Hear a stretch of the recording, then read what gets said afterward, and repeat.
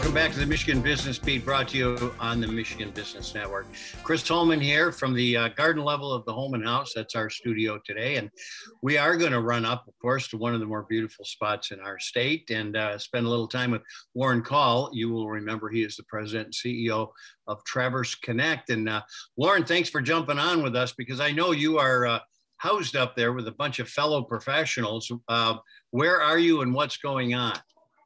Yeah, good morning, Chris. I'm coming to you from Crystal Mountain, the conference center at Crystal Mountain Resort, for the Michigan Association of Chamber Professionals annual conference. So a lot of discussion about business and economic development going on here.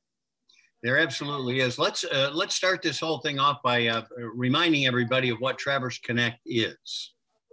Yeah, thanks. The Traverse Connect is the Traverse City Chamber of Commerce function, as well as economic development for the 5-county Grand Traverse area around Traverse City. All right. So, and that has a little bit of history, because at one time, way back when, the roots were in the Chamber of Commerce, if I'm not mistaken. Yes, and we still have that, and we still are very proud of our chamber roots, a 100-plus year organization, which we continue to have many of the events and programs that we always have had, from government advocacy to professional development. The Traverse Connect name is a continuation of that long legacy, and the idea is to continue to develop our area with economic development and talent development initiatives.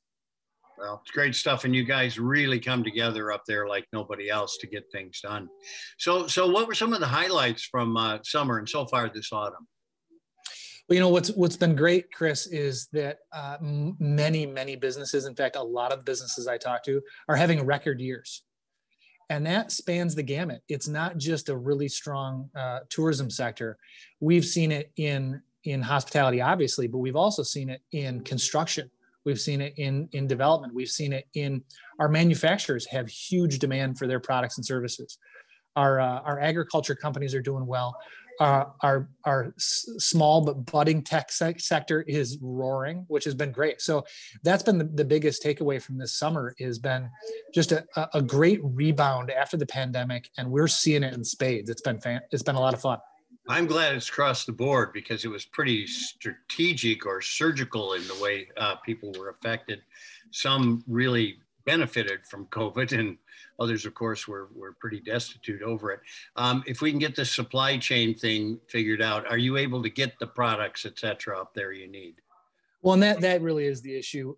It's a supply crunch all the way across the board. And while I say that our businesses are doing well, they're doing well and having great years in spite of some huge challenges, especially in the hospitality sector related to labor shortage. But also, you know, the supply chain issues are just incredible. Trying to get product from wherever it is a huge challenge. And then trying to pay for the shipping involved is another challenge on top of that.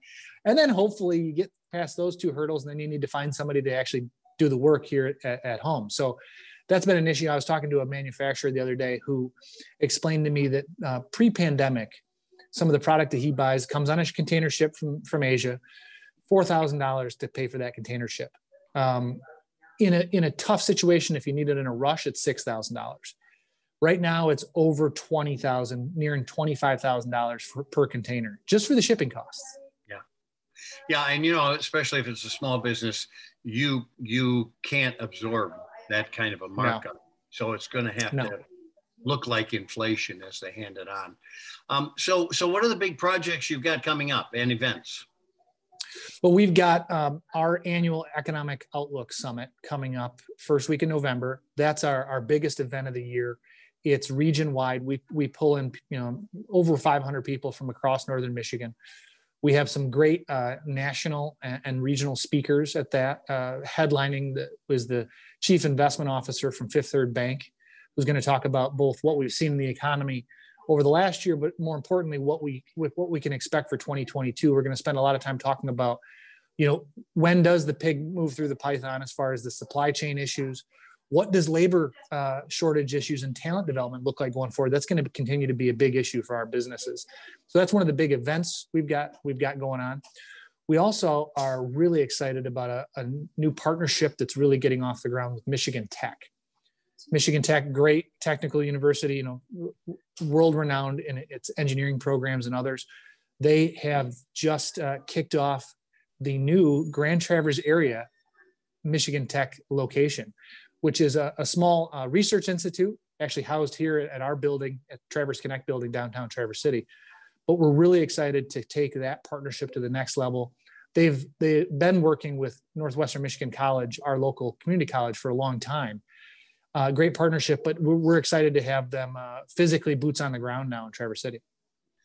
That's exciting news, and that is a wonderful university. So I've got about 30 seconds left. Tell me about talent. Are you able to get it? Yeah, we have been very, very focused on attracting talent because we need more people. Now, there's a whole host of ways to do that. I don't think a lot of people from elsewhere, workforce from elsewhere, realize that it's not just all beaches and pie here. Of course, the beaches and pie are fantastic, but we have a lot of great companies in technology and manufacturing and other sectors that when people realize the jobs that are here, they're much more interested in it. Of course, we've got to address housing costs as part of that as well. Well, I'll tell you what, Warren, it's always good to spend time with you, and you're in one of the most beautiful places on the planet. Warren Call, of course, President and CEO of Traverse Connect. We'll talk to you soon, my friend. Have a good conference. Great. Thanks, Chris. All right. You're watching the Michigan Business Beat on the Michigan Business Network. I'm Chris Holman. We'll be back with more.